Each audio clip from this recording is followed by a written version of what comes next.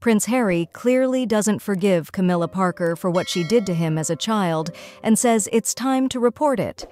But would Harry have time to report Camilla Parker? Well, this would be the time for the inquiry, several experts said. Brutal therapy by several doctors because they said that Camilla Parker did something horrible, forcing him to sleep earlier. Now, Camilla Parker is also between a rock and a hard place because more and more people have realized the whole truth and they can't help it.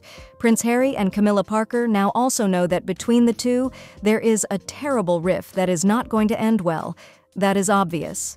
If Harry really wants to ensure everything that has been going on, then he himself would have ensured a brutal story of which his son would now also be implicated.